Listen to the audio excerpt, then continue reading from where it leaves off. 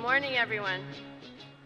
I'm honored to be here with you today, and for those of you who may not know us, World Travel and Tourism Council, or WTTC, as we're known as, is a nonprofit membership association that comprises of the 200 largest, most influential travel corporates across the sector, all represented at the CEO level.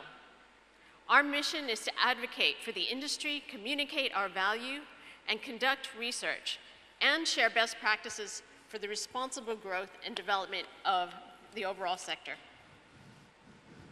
So today we have a collection of great industry leaders, and I'm honored to be speaking to you, convened here in one of the globe's most important travel markets. I send an especially warm greeting to our World Travel and Tourism Council members. You carry the torch for India with the best and brightest leaders in the global industry. And a warm greeting to our India Initiative colleagues represented here today. You've brought WTTC closer to this vast market, and we look forward to collaborating together moving forward.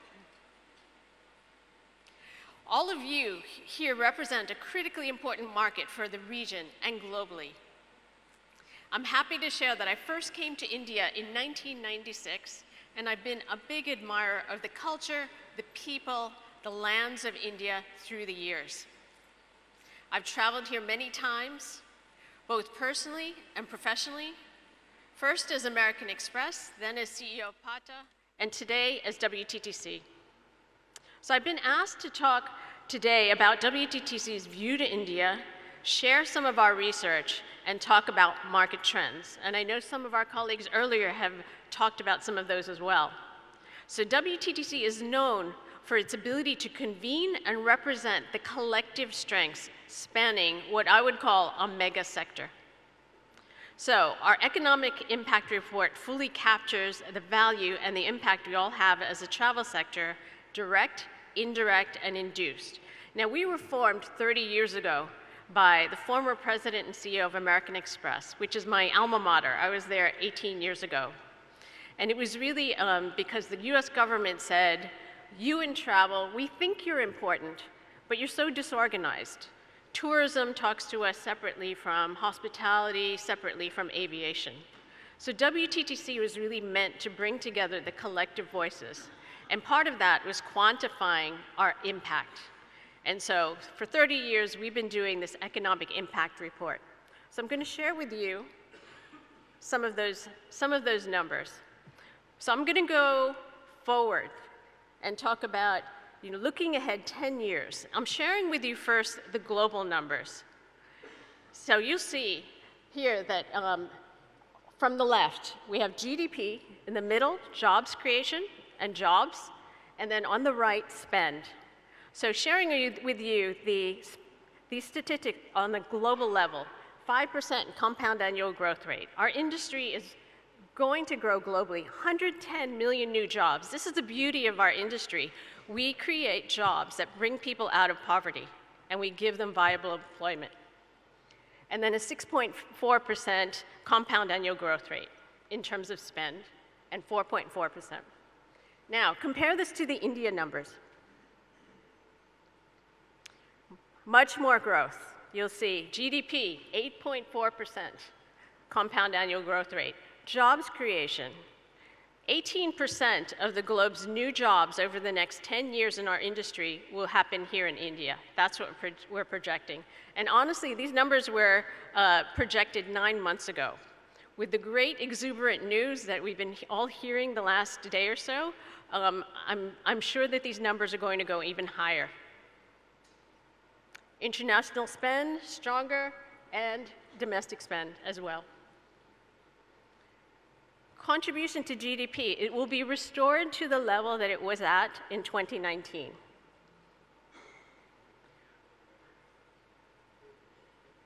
Proportion of jobs in India to increase. So it's going from 7.7% up to 10.2% of the overall industry. And this one's exciting. And this is even before, I saw the big headlines last week, and in general, they've been happening over the last 6 months. This friendly rivalry that India has with China. We're seeing that Wall Street is more enamored with India right now. So even these projections for the next 10 years are probably understated, given the positive news that we've been hearing the last 6 months. But with growth and opportunity comes responsibility. Now, one big shift that's happened over the last year and a half, I'll say, I spend my time speaking with players across the ecosystem, public, private, from SMEs to government to development banks. One big shift that I've seen over the last year and a half is that, number one, there's limited or little climate change deniability. I think the acceptance of this has just snowballed over the past year. Number two, governments, ministries across the region. A year and a half ago when I spoke to them, their focus was on, let's get the IVAs in. Let's just get the tourists back. Now when I talk to every ministry, they're so proud to show me, this is our sustainability program. This, the head of state is telling us this is the #1 priority. And yes, we need the dollars coming in, we need the GDP growth, but it's definitely now paired with responsibility. Now, all of us in the industry, we've seen, our favorite destinations. Sometimes they've been impacted more than we'd like. And so we, as leaders of the industry, we have this duality to manage. It comes with a double-edged sword. There are positives and negatives that come with tourism development. And I share this with you. I was in an economist impact webinar about a year and a half ago, but this really struck me. My heritage is Filipino. I'm sitting here in India. Look at the statistics. In terms of, affluent consumers, thousands of them who were surveyed across our region, look at the two countries who care the most about conscious travel. India, 97%. Philippines, 98, 99%. And when I looked at these numbers and I compared, okay, who cares a bit less, a bit more, it's the countries like ours that are the most impacted by climate change. And that's why, we need to be stewards of growing our industry, but also taking care of our home assets. This is very important. It's important to the government, it's important to all of you, it's important to the communities that you engage. So WTTC, while we advocate for growth for our corporates, our focus front and center is sustainability. So this is kind of an overview. It's a lot of detail, but I'm here to tell you that we have a very comprehensive program in terms of sustainability. Sustainable aviation fuel. Just 2 weeks ago, and my boss, CEO Julia, she comes from an aviation background. One of the things we feel passionately about is we need to encourage adoption of sustainable aviation fuels. So 2 weeks ago, I was in ASEAN Tourism Forum, and I advocated to the ASEAN group of ministers, please consider the leadership of following the model of the EU in terms of SAF mandates and initiatives to encourage voluntary SAF adoption. So this is one of the areas that we need to progress on here in Asia. This is a program I'm proud to say about 6 months ago I brokered. We have a WTTC Hotel Basics program, which is like the entry level. It helps your properties with just 12 points get a start on sustainability. So that's like level 1. And I brokered a partnership with GSTC. GSTC is 42 criteria. So it is more stringent, but now we will have a ladder. We'll have WTTC Basics, WTTC Advanced, which will be about 20 criteria, and then 42 for GSTC. Now you can look on our website, this content, what we do for sustainability in the industry, a lot of it is for free. You can look at our website and find this program. We just want to help the industry move. Okay? Now, we also have new groundbreaking research. This is the first time we've been able to deeply quantify the impact of environmental and social from our industry. So this is a report that is accessible also on our website, available for free for all of you. And there's some critical metrics. We've done this study across 185 countries. So it's a vast treasure trove of data. The governments are looking at this and it's influencing their scorecards because they know that it's a trusted source, and it's same metrics, same scorecard looked at across 185 countries. So I'm going to share with you a few key statistics that we look at.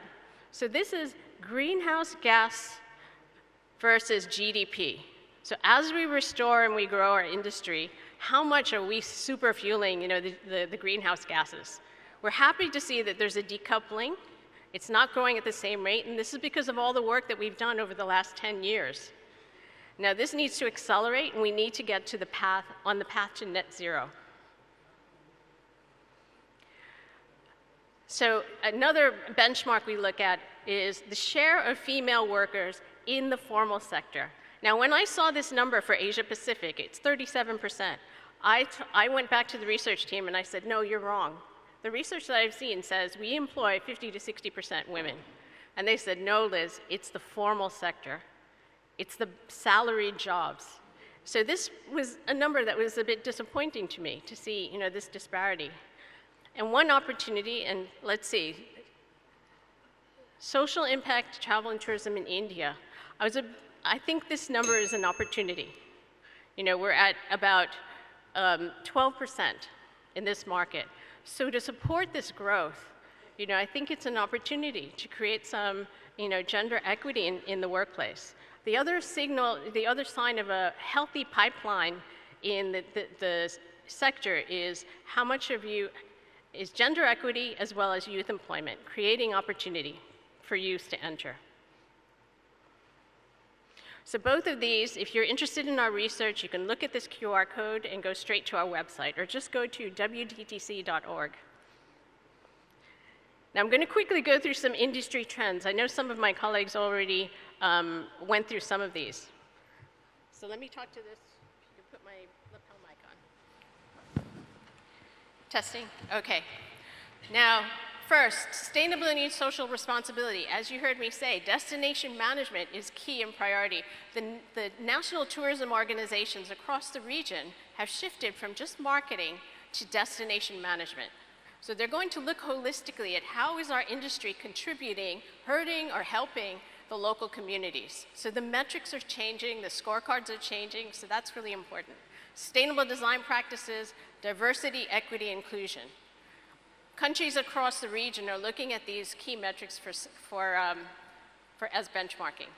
Food, travel and tourism. I know this is a food-loving travel market.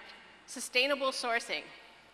I think we're actually quite late in Asia Pacific taking up this trend. I saw this trend in Western US 20 years ago. Now, some of the forerunning restaurants are starting to label and show, okay, these are sustainable choices. Wellness dining, mindful drinking. So there are headlines around take-up of Ozempic and drugs like that in the US. And there's worry in food companies, there's worry in restaurants. Are people going to be socializing but eating less? Mindful drinking, this is gaining popularity. It's not just dry January. Now, people are selectively, opting to drink sometimes. So what's the trend that we need to adopt to? One would be, let's give them choices so they still come out. I have friends that say, oh, well, I'm losing weight and I'm drinking less, so I'm not going to go out much this month. Well, you still want them coming into your property, and the idea is like, how do you engage them to spend and visit and socialize if it's not, heavily food and alcohol-centric? Asian goes more global. I love this trend. New York Times profiled this, and they said, Asian ingredients are getting much more awareness around the globe. This is great for us. More people around the globe are going to be appreciating our cuisine. The experience economy, my colleagues talked about this earlier. I've heard the Taylor Swift name like 3 times today, and she's coming to my neighborhood in Singapore in 2 weeks. So I'm kind of bracing myself for that onslaught. Now, an interesting article I also read in the New York Times this morning, it's headline, and they said, the new swag, the new must-have, and I'm going to make some of you shudder, is luxury hotel goods, branded. So one person there was actually quoted saying, I have 7 bathrobes from, and they named an Indian luxury property. So, so this is interesting, and this is a sign of like the experience economy. It shows, okay, it's one woman was quoted saying, 70% of the souvenirs I have from hotels, I haven't been there yet, so it's my aspiration. And so she said, over time, you know, now it's shifted to 30%. So she actually used it as like, you know, as kind of a souvenir of an experience that she wants to have. So interesting. I don't know. I think you'll all want to make sure you get paid for these souvenirs that people are picking up, right? Immersive, authentic travel. Creative travel experiences. So the term creative travel, just to clarify, it means when you can engage a traveler in an experience, like actively, cooking, dancing, creating a hobby. Research shows that they will post 8 to 10 times more if they're actively engaged in that experience. And this is your way of also engaging the community. You know, heritage crafts or, you know, music, dance, something. You know, this is a way to like deeply engage the travelers that are coming through your properties. Community-based tourism, heritage-based tourism, spiritual and religious, we heard that before. I love that word that I saw earlier, praycation. I've never heard that before. Ensuring a sense of place and hospitality. How many of you have traveled and then you wake up, you look at your hotel room and you forgot what country you're in? So the more modern trend is really bring a sense of place into your public spaces, into your room, and do it in a refined way that celebrates the craft, the local culture. Blended travel. I think this one's huge for our region. You know, this is your chance to cross-sell, keep people longer. And so, you know, all the aspects of looking at a traveler, and particularly for India, you've got a lot of corporate travelers coming in who might not have opted to come to India in the first place on leisure. This is your chance to win them over, to bring them back on a leisure trip. Wellness, biohacking retreats. I've seen such technology in different properties around the world. People are taking this to a real extreme science. Asian spirituality and wellness. Some of the things that we've adopted and embraced for thousands of years, you know, are now going mainstream. Sound healing, you know, you're seeing it in all, you know, all parts of the globe. Things like, you know, Ayurveda. So it's like the early stages of when yoga was adopted, and now it's in every country. Soft adventure. So I'm going to fast forward. One of the questions I was asked, how can India attract more international tourism? And I saw the concern last week that 97% of the tourism promotion budget was cut. So I did think about this. One of the things that we do as WTTC is we advocate for streamlining visas. And I had an opportunity to do that very specifically about 6 months ago. I went on a personal trip. I had a group chat going to an India wedding, and I saw all of my friends and colleagues struggling with the new e-visa portal. So I took that as an opportunity to get very specific feedback. What pain point did you have? How difficult was it? So I handed that to your Secretary of Tourism, and they were very happy to take it. So things like that, you know, how can we make it streamlined, less costly, or remove the fee? You know, we want to help with that. Two is, and I'll say this, probably one of the biggest barriers I know with India is that international people, I think the ones that hesitate to come here, they have this image that it's going to be stressful, too chaotic, too difficult. Now, I mentioned I came here in '96. I anticipated the same thing. I expected an interesting trip, but challenging, difficult, maybe I'll get sick.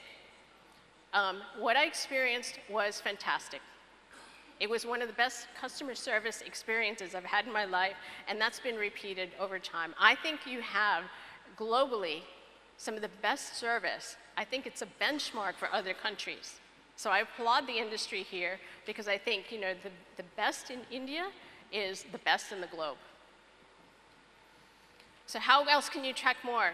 Make sure that you magnify, I mentioned creative tourism. Make sure that, you know, you're engaging people to post in social media. And the last thing I would say, I was with American Express for 18 years. I was not part of the association world. I entered the association world 3 years ago, and I realized, wow, this is where you can create unexpected new relationships. Okay, so they're pushing me off, but I'm going to ask you a final thing. We recently published an AI report. This is also for free on our website. It's a primer, it's an education piece. I'm going to ask you, the future of travel and tourism in AI and robotics. This is where we function as the voice of the industry as WTTC. I want to give all of you a chance to give your voice. If you had the chance to speak to the AI and robotics experts sitting in the Silicon Valley, and you want them to solve some of your biggest problems here in the industry, what would you say to them? So please it's a big question. Think big. What major problem or opportunity do you see in our industry? You can answer this now, or the survey is going to be open for 1 week. And I'm just going to share one quick story. The first destination leader that I shared this with said, I need some time to think about this. And then he turned to me and he said, his question is, will my culture continue to exist? And I was just blown away. This is a country that has been war-ravaged. This is a country that is trying to find its sense of cultural identity. And here's a travel leader saying to me, will our country continue to exist, our culture? And I was just, this is what travel can do. We can revive a country. We can revive a culture. So I turned that question around and I said, what scenarios would help your culture thrive? That's the question I would ask. And he wants to see, can AI help him with this? Okay? Or them, I should say, the government. So think big, beyond delivering a Coke can or making a bed. What challenge in your destination do you wish could be solved? This is the same QR code. So if you go in there, please give your voice. We'll be your voice. And I would love to hear from you. Please join us. I'm excited to say that our global summit will be relatively nearby in Perth. So that's October 8th through 10th. And this is my contact. Feel free to contact me if you'd like to learn more. Thank you so much.